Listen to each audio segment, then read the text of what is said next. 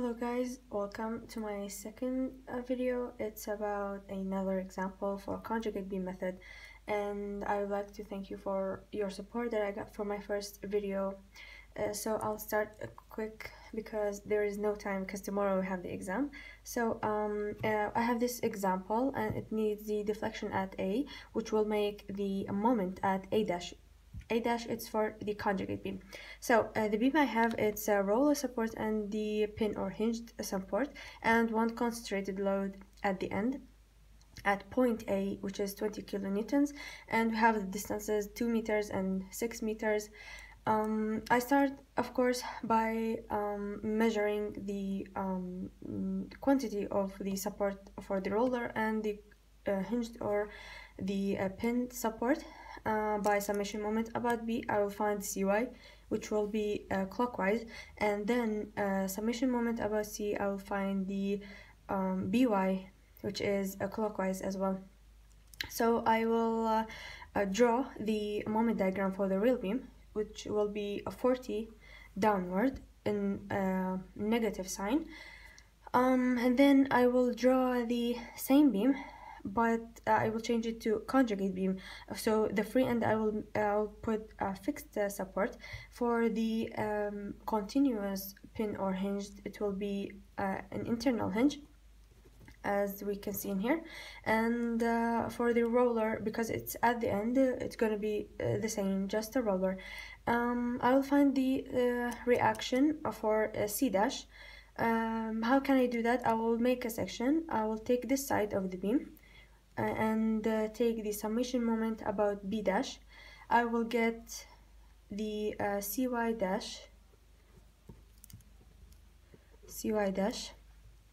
What are these? I'm gonna explain it quickly because it's not really that hard. It's very easy. So we, as I explained in my previous video, this moment diagram, it will be a distributed moment or distributed load on the conjugate beam. Because it's a negative sign, it will be acting downward. So I just transferred this graph into here on the conjugate beam with distributed load acting downward. And then I determine the resultant force for these two triangles, because as you can see there are two triangles. How can I find these? By just the area of the triangle, which is 1/2 the width times the height. I could find these resultant forces and the centroid distance from the 90-degree side of the triangle. For this triangle it will be 2, and for this triangle it will be 2/3.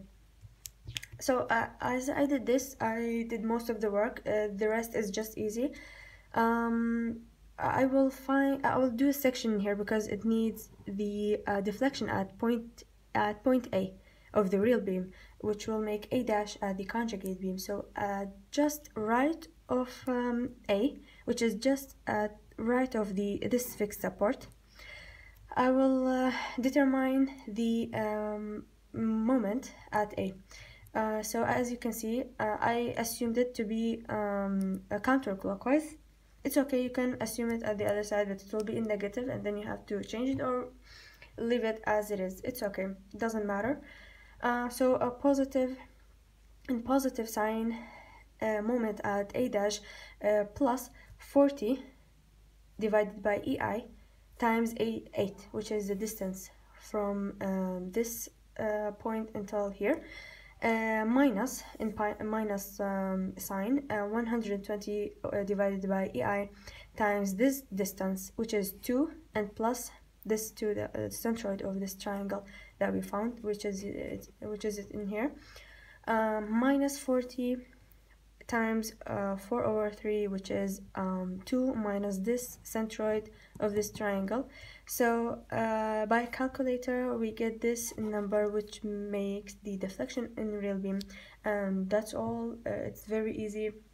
You just have to memorize how you can find the resultant force for these shapes. Maybe you can get a curvature or a trapezoid. You just apply the area just as the same for the triangle, and you can find the resultant forces. So thank you, and I hope you could use it and understand more. Thank you very much again. So have a good night and goodbye.